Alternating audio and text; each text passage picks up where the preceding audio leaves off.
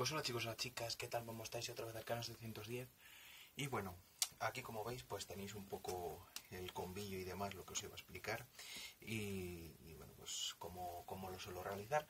Lo primero de todo es que, bueno, si habéis entrado aquí y buscáis el combillo y todo eso, que darle un like, por favor. Debido a que la forma en la que estoy haciéndolo, pues no sé que no es la más óptima. Igual algunos decís, ¿cómo cojones lo están grabando? Igual parece muy sencillo, pero no lo es. He tenido que hacer varias cosillas y todo ello, y todo con el afán de poder hacer el vídeo que quede lo mejor posible. Como veis, bueno, pues un poco para explicar la situación. Si veis aquí que hay algo, soy yo, es mi sombra, y bueno, intento ponerlo en una zona, ¿no? Con la cámara, bueno, en este momento mi teléfono, para que se pueda ver directo, al tapete, que se pueda ver todo, que vosotros podáis leer o ver las cartas para saber cuáles son. Aunque os voy a ir yo diciendo efectos y demás, yo lo estoy viendo al revés, así que si veis que en algún momento pues la leo y tal, es normal. Y nada más, y vamos a ello. Si os ha gustado, por favor, un like, que la cosa, hombre, pues me gustaría que el vídeo fuera un poquillo ahí visto, ya que, joder, me gusta el leer, me está costando un poquillo ahí hacerlo, y joder, estoy intentando ahí que quede lo mejor posible.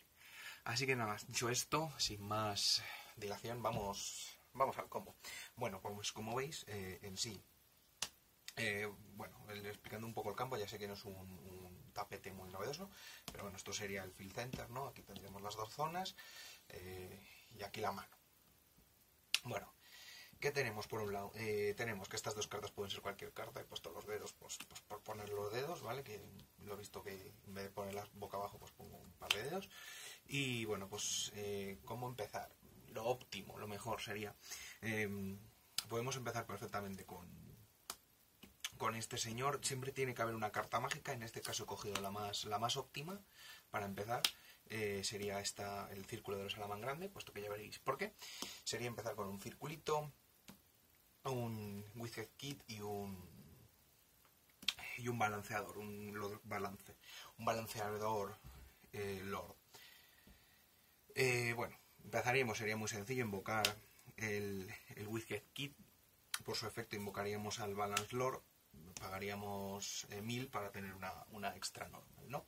A continuación, pues activaríamos el círculo para poder buscar, como es lógico, perdón, porque no lo tenía ordenado, poder buscar lo que aquí tenéis, la gacela. Esto iría a cementerio, estaría por aquí, vamos a dejarlo ahí. Y bueno, pues invocar de extra normal la gacela, y por efecto de gacela enviamos el spinning al cementerio, ¿vale? Empezaríamos de esa forma. Ahora, una vez tenemos esto así, vamos a utilizar estos dos.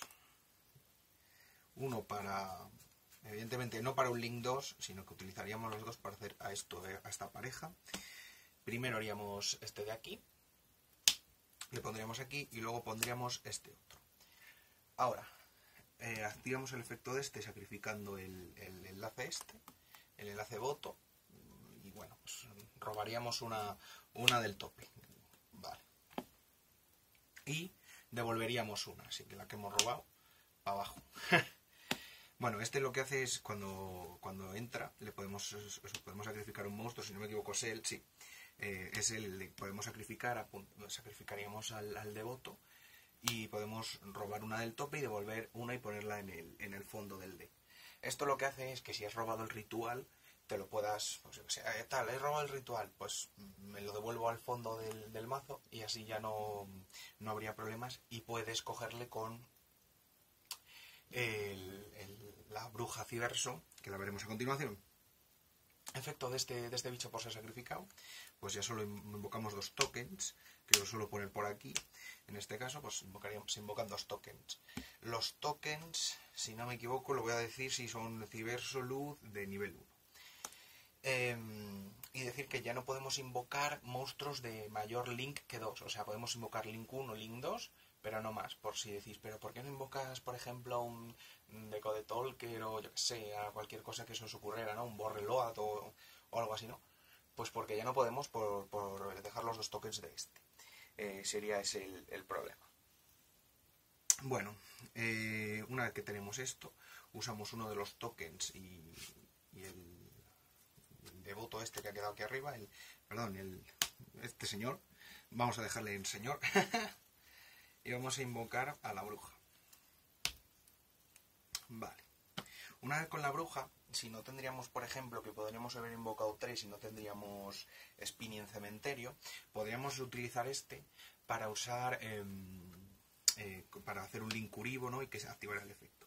Pero en este caso no es necesario y simplemente con invocar Spinny, pues ya estaría. Se activa bruja, desterraríamos una mágica del cementerio, es muy importante, desterraríamos esta mágica y buscaríamos tanto el ritual como la magia. Y nos llevaríamos esto a la mano. Vale.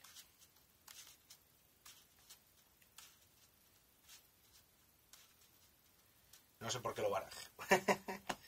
Y nos llevaríamos eso, el ritual y el ciberso ritual y la carta mágica a la mano. Luego, para continuar, pues ¿qué podríamos hacer ya dados en este punto?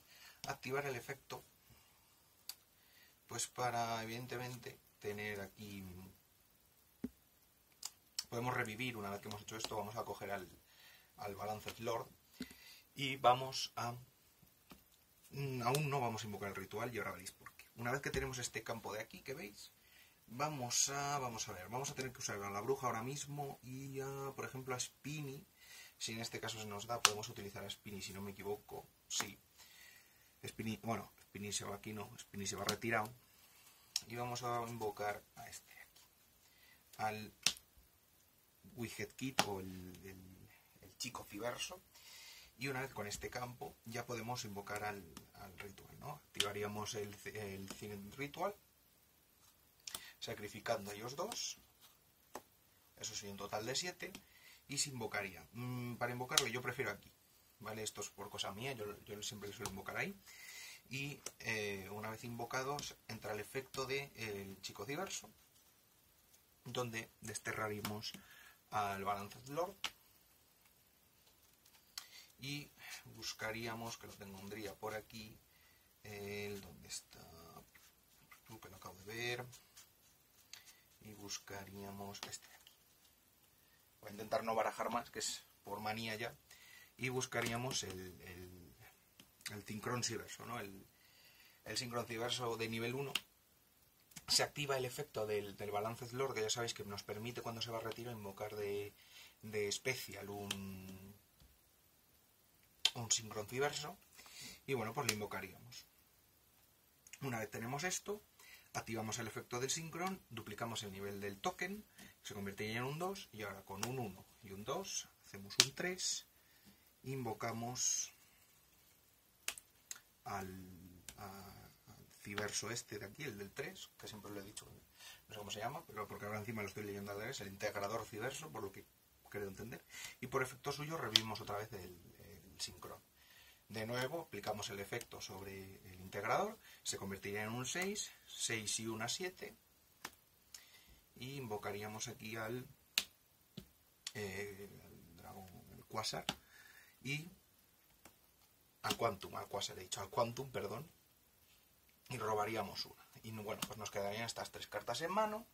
Nos queda este campo muy difícil de sacar, debido a que, bueno, pues vamos a decir ahora qué tenemos en total. Tenemos el Widget Kit, que protege tanto a ellos dos, por ejemplo, Raid X, Darkholes. Widget Kit no puede ser destruido ni por batalla ni por efectos de cartas, así que ya me dirás tú cómo se lo saca. Y bueno, no nos pueden atacar porque controlamos un link, y además, de los efectos de ambos de ellos, ya sabéis que uno es el de pegar y devolver, y este en el caso es que si pega a un link gana 1000 de ataque, se vuelve un 3500, eso es aparte, pero en sí, si controlamos un link, nos piden ambos que tengamos que pegarles primero a ellos, o sea, destruir primero al ritual o al sincro para poder atacar al link. Vale, como tanto él como él te piden que te hacen un taunt, como un provocar, no puedes pegar a ninguno y no puedes seleccionar con efectos a ninguno. Es decir, Effect Veiler, no puedes activar Effect Veiler. Impermanence creo que también tarjetea, así que Impermanence no la puedes activar en este caso. No te pueden hacer una Impermanence a ninguno. No te pueden... Es más, bueno, si tuvieras otros monstruos tampoco podrían, ¿no? Porque ellos dos están haciendo como una especie de taunt, a los cuales primero te obligan, mientras controles un link, a designarles y a atacarles a ellos. Esto sería el loque más básico que tendría el mazo. Luego en sí, si también podríamos no haber pasado por utilizar el integrador este. Si hubiéramos usado el token para hacer el widget kit, este estaría, no sé dónde estaba por aquí. Si hubiéramos usado el token para el widget kit, no, este se hubiera invocado y tal, podemos duplicar el nivel del rodante, del spinny, para hacer un 7, puesto que este se convertiría en un nivel 6 más el 1 del sincro. Y podríamos eso, si no queréis utilizarle o si veis que te pueden tirar algo para que no revivas o yo que sé, que pienses que haya un dedo o algo, que raro sería que ya no lo hayan usado contra ti para retirarte este a la hora de recuperarle con la sincro del 3. Y esto sería pues un poco eso, el combillo así que puede tener este mazo. Decir que mientras haya monstruos que busquen, tenemos cartas que buscan y demás, parece que eso, que es un combo de 3 cartas que igual pues nunca sale y tal. Bueno, tenemos más cartas que lo pueden potenciar, ¿no? Tenemos como le he dicho, el Clock Weaver, que cuando se invoca deja token, así que con la extra normal, digamos que en principio lo más obligatorio que debes de tener en mano tiene que ser siempre esta carta. Esta carta es la que va a iniciar todo, ¿no? El Balanced Lord es el que te tiene que iniciar la jugada, es el que tienes que acabar buscando por puras de tener que gastar este para poder utilizar y acabar con el combo de ritual, sincro y link.